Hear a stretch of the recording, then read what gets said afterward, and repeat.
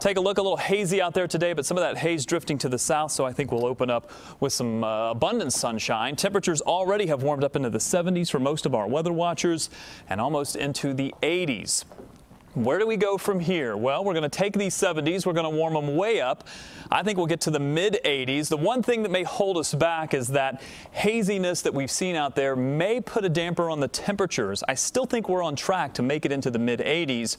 Part of the reason why is we're warming the temperatures up because of southwest winds. That's why even right along the lakeshore, you're going to be able to warm things up.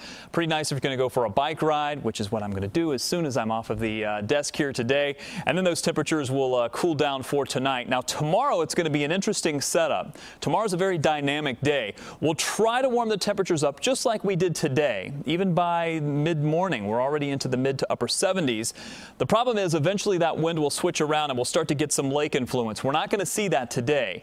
That may really cool us down along the lakeshore, but you get into the 80s farther to the west. This may be some fuel for some storms that are going to roll through. They'll cool us down, but you'll also have that possibility. And with temperatures today getting up into the 80s, I think there's an isolated storm chance sometime in the 4 or 5 o'clock time frame. Maybe one little cell that's going to pop up on radar. We'll have to watch it, but I really think the better chance is going to be starting early morning and then going into the afternoon tomorrow. Here's what it'll look like on Futurecast.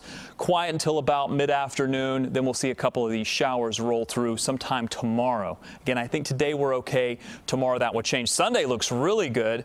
Again, there's that Saturday forecast, 40 to 50% chances of rain both during the morning and even into the afternoon. But I think the afternoon, once we warm up, that's when we'll have that best chance. A slight risk of severe weather is there as well. There's the 7-day forecast, including some clearing skies for Sunday and Monday. That's looking pretty good, even making it back to 80 by Tuesday. 85 sounds good for a change. It does. We'll take it. Thank you.